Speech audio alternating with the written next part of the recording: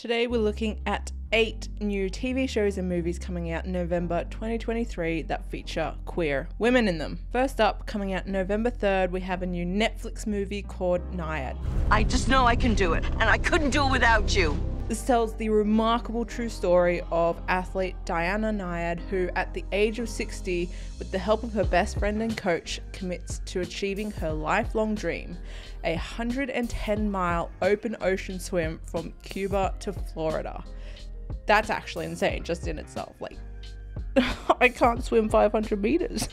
So Annetta Bening plays Diana NYAD, and Jodie Foster plays her best friend Bonnie Stool. Both Diana and Bonnie are gay, and I kind of love that this movie isn't highlighting necessarily like a queer love story, but it's highlighting a queer friendship. I feel like we don't see too much of that, so I'm excited to check this one out. It actually looks really amazing, this one. So that's hitting Netflix November 3rd. Also coming out on November 3rd on Netflix, we have Selling Sunset Season 7. So real estate brokers at the Oppenheim Group are the stars of this Netflix reality show. They sell big, expensive houses to the rich and famous, but they also sell their drama to the world. Chriselle is seen in a leading role in this show. She's been in it since season 1. The past couple seasons, we've seen her enter into her first queer relationship with non-binary singer G-Flip, who is Australian as well, and I saw them not too long ago. They're amazing. Looks like we will potentially get to see a little bit more from their relationship in the new season. I'm really trying to figure out this balance of work and social settings. I think it follows a little bit of G-Flip's tour, so that'll be interesting to check out. Also coming out November 3rd is Orphan Black Echoes. You've been through a procedure. What procedure?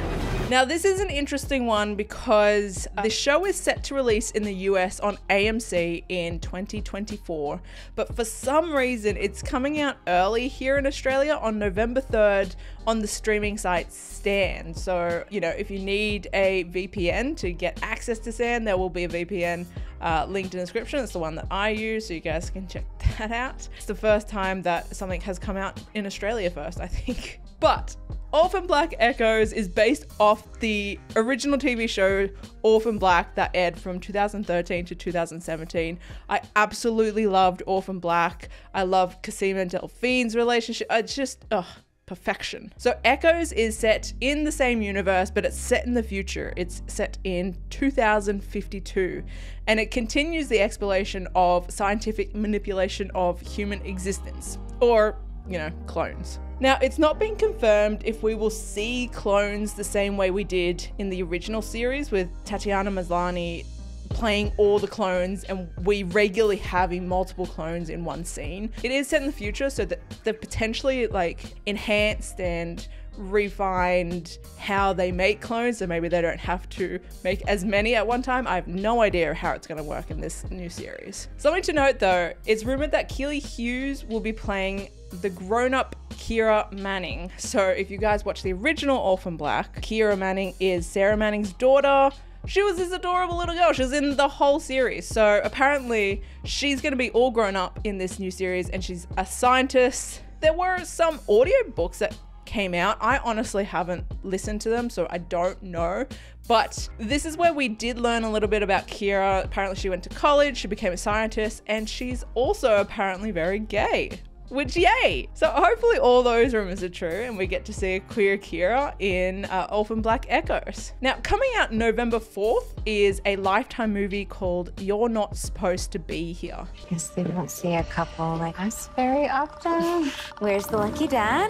Just 2 moms, actually. So this is another appearance from Chriselle, who, like I mentioned, is in Selling Sunset, but she is starring in this movie that's coming out on Lifetime. So the story centers around Chriselle's pregnant character, Zoe, and her wife, Kennedy. They're escaping to a cabin in the woods for a peaceful honeymoon.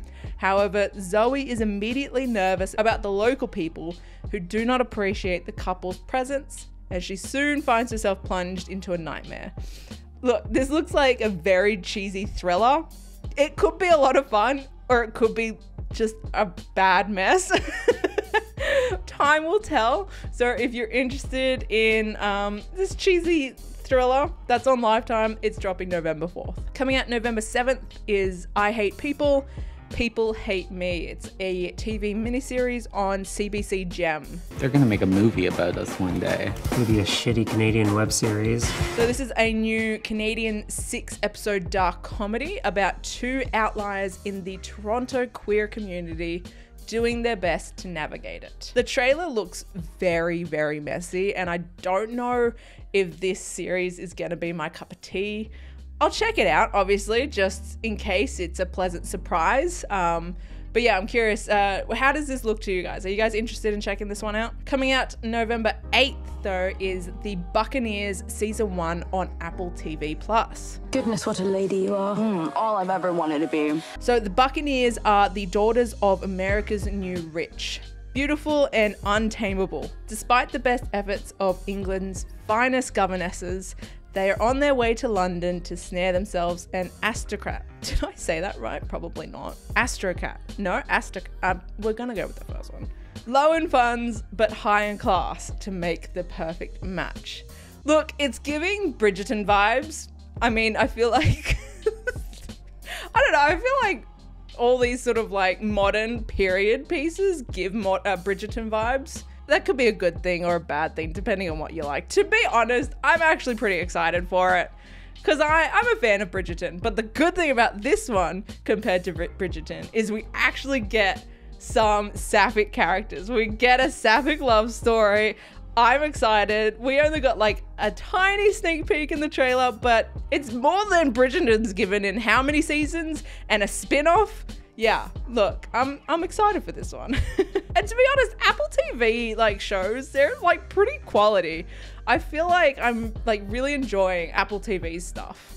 Also coming out on Apple TV this month, on November 10th, is For All Mankind Season 4. This job on Mars, I could be doing something that I never even dreamed of. So this explores the possibilities that might exist if the global space race had continued and where humanity would be now. Jodie Balfour plays Ellen Waverly, who is the president of the United States in this reality, and she's also gay as fuck, which we love. Unfortunately, I believe she's only in a few episodes of the new season, which sucks. So I'm not entirely sure how much sapphic content we're gonna get in season 4. Bit of a shame, but I've watched the first season. I've yet to catch up on the rest of the seasons, but from what I've heard, the show is just a quality show regardless. So if you guys are interested, season 4 is dropping at November 10th. A new movie coming out on video on demand on November 17th is When Time Got Louder. I'm just worried. I mean, Abby is the only friend he's ever had.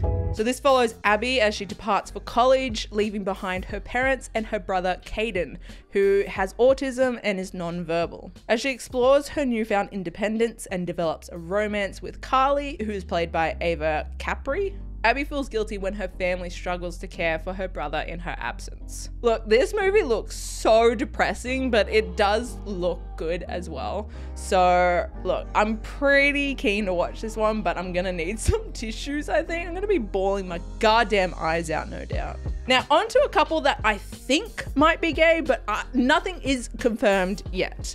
So the first one coming out November 1st is another Netflix movie called WingWomen.